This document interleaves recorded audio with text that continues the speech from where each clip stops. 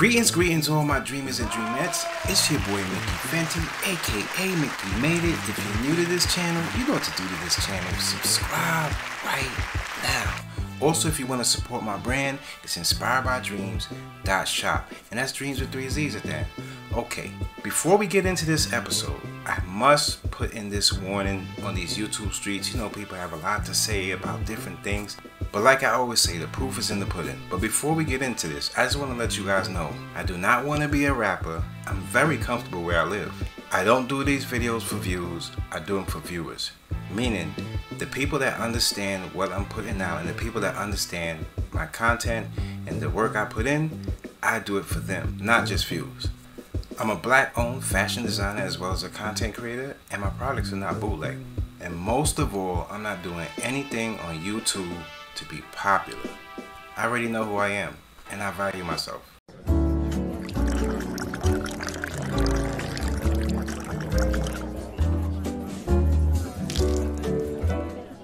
Okay, so this video, what we're breaking down here is how the music industry got tricked into fake streams. Now we hear a lot of people saying they don't know where they're getting paid from and they don't know where these streams are coming from. But the main trick is the artist is just a buffering for the big guys to get the money. And some people may not like what I'm about to post, or some people might not understand this video, but the ones that do, you'll never ever forget this video. So make sure you like and share this video, because this is very important for the people not understanding how the music industry got tricked into the fake streams. Let's get it. The Rory and Mal podcast, I was watching it and Mal almost got close to cracking what was going on behind the scenes without even knowing it. Let's check it out and see what I'm talking about. Thought it'd be different. The harmony is like, which y'all. Do you think he'll outsell Eminem? Okay, Was it 287 first week? That's what the death of Slim Shady did. 287. Right. Big Slim. And Rory knows something is up. Rory knows just something weird. Is up. He's into hip hop. He knows something I don't. is up. Y'all tell me I don't. They're tricky. You're not buying these numbers. And Mal knows it too, but I just 287, and I don't. And again, maybe y'all, like y'all said, it's not my algorithms. I just I don't hear those millions of people. And moving around outside, I don't hear the music. And I know Eminem's music is not playing. Eminem's music is playing in stadiums and arenas and things like that. Me and Peach crew. Meet you and Peach's house. I'm just saying it. When you say 287 now, I should feel some of that music is all I'm saying. These underground stream farms are so embedded in today's music business that the entire industry has been compromised, and the fans are unknowingly supporting it all. How are they tricking us? Because I see these people that go crazy, album goes #1, but then they can't fill up the show. Smart. Right. So the math is not math. Use your brain, y'all. Use your brain.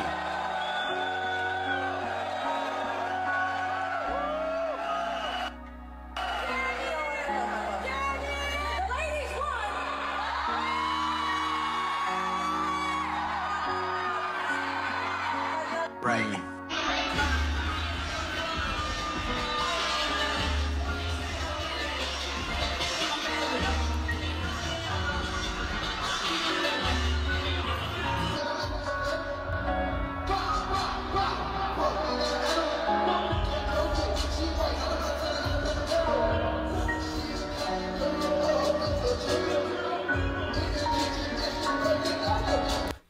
See, they can boost the views, but they can't boost the people. You have to understand.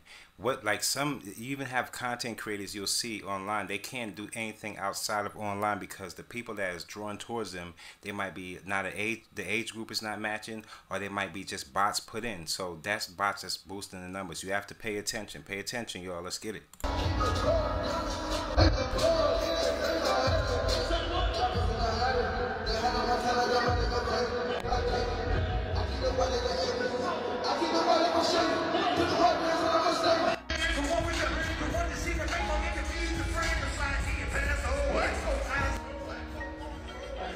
Right. Yeah, I mean, that's what faking the streams. He's hacking the back end to make it look like it's an IP from the US. Yeah. Whatever, like all this nutty shit. But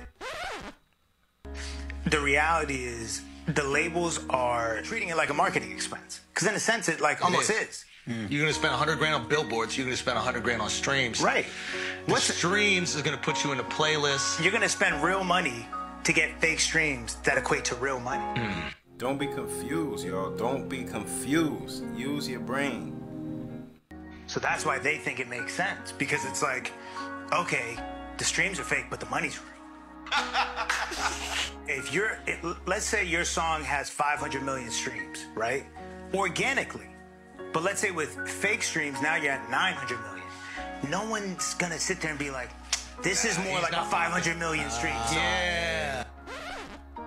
Yeah. They're just gonna be like, this is a big song, makes sense, it has 900 million. Honestly. This is what is... You gotta think about it. I explained this in between, but nobody wanted to hear when you hear about people, you know, fake views, this and that, and it's always like 30 million, 40 million here, 30 million there. I'm trying to tell you guys that it's bigger than you think. You're thinking that that rapper went and just paid for those views. Meanwhile, it's the people behind that rapper's, the company that is using that rapper to funnel those views through, because they have other things that they're gonna win on the back end. It has really nothing to do with that rapper, but the views are not all real. You could believe me, or you don't have to believe me, because it might be your favorite artist and you might feel some kind of way, or you just might be on the end of the better end of the stick. No matter what you feel, I'm just putting it out for the people that know how to use this. Streaming farm looks like, aka the black market of the music industry. It's how some musicians and labels distort reality to push their tracks to the top of the charts and earn more money. Streaming farms use bots to artificially play music on platforms like Spotify or Apple Music to drastically inflate the numbers of streams a song gets. Never get tricked again. 3 analyst report from the Financial Times found that up to 10% of all music streams globally are fake. Don't be tricked out there, y'all. This matters because there's a pool of money that streaming platforms distribute to the rights holders of songs. So when an artist is faking those streams, they're taking money out of that pool that could go to artists with legitimate streams.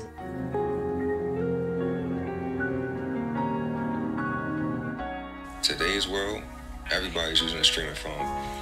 Streaming phone, man, there's a bunch of different cell phones that sign up to Spotify. They play a record over and over again. You get streams, you get paid. You know, plain and simple. Being able to use my streaming platforms, man, I was able to make hundreds of thousands of dollars. We were able to chart on Billboard. We were able to chart on Spotify. We were able to chart on Apple Music, Tidal, Shazam. These streaming farms help you start the process. Remember, That tactic is turning into legitimate money. These artists are on these streaming forms. They are on these streaming platforms. Major labels are running these streaming forms. They're running these streaming numbers. They're running these setups. All right?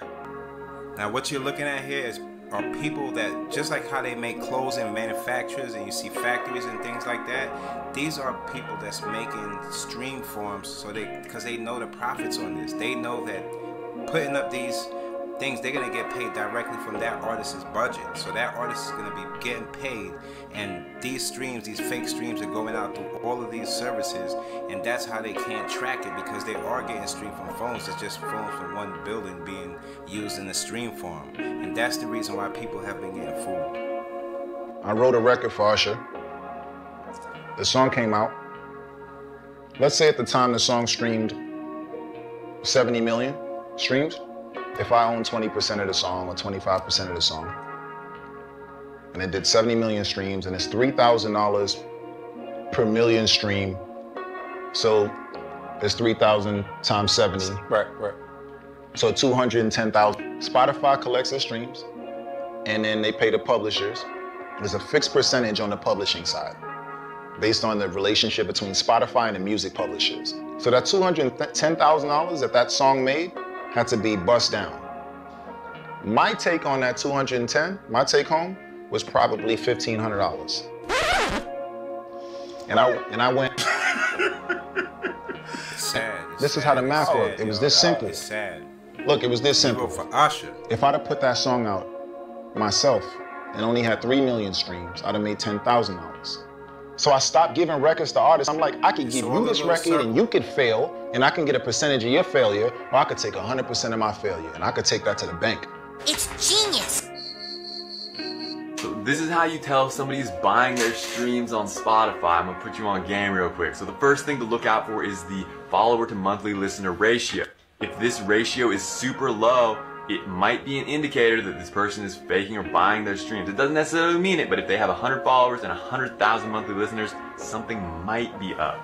The next thing to check is the fans also like section. If you go down on their profile and fans also like, and it's a bunch of other random artists that you've never heard of and have no real life connection to the actual artist, and they also have really bad follower to monthly listener ratios, something might be up. And the smoking gun that really, you know, puts the nail in the coffin is if you go to the discovered on section of their profile and all the playlists are just full of random nonsensical songs that make no sense together, they're definitely buying. Another person that got caught up in a fake stream scandal was G-Eazy. In 2021, Rolling Stone posted an article called Inside the Black Market, where artists can pay for millions of streams. The general director of the International Confederation of Music Publishers admitted in the article that there is a black market for pay-for-play. The Blueprint Group manages artists like G-Eazy, Lil Nas X, Trippie Redd, and plenty more. Rolling Stone was able to get the audio from the phone call, and one of G-Eazy's people said, "I want this to be big." Joshua Mack claimed that they can generate 200 million streams a month. I have a super basic question.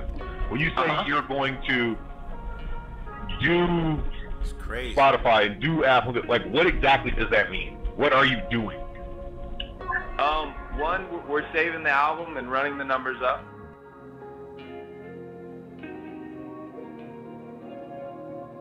That's the first thing. Across multiple devices, all premium. Okay. Two, we're driving traffic. Hold on. I have more questions about that. So, like, how is that happening? We basically, you know, crack the code and understand how to manipulate the system and hit astronomical numbers. See, and now you guys know why they don't want to put people in there that has an education, so they can get caught up in these contracts, and down the line they'll be in debt to these labels. And also you have to also think about it. They knew the trick to it is people that's coming from low income places, if you just give them a piece of the pie, they'll never ask you the flavor. So the trick to it all is, by saying that means, is if you give people a piece and keep giving the people that's just coming in and just not understanding how it works a little piece of it, they'll feel like it's a lot because they don't know what to expect. And that was the trick to the industry. So when they started paying people through streams and people not knowing where that money was coming from, or there was no way to calculate it, that was the trick of the industry. The whole trick is in marketing, and the trick is in deception. You have to be careful. They can put anybody on top. And that's the reason why I tell you, an industry that respects money will never be an industry that stands tall forever. Because once you find the trick out, the magic trick's over. And always remember, when it comes to the trick, it's not about what you see. It's all about what you don't see. Until next time, it's your boy Mickey Fenty, aka Mickey Made It.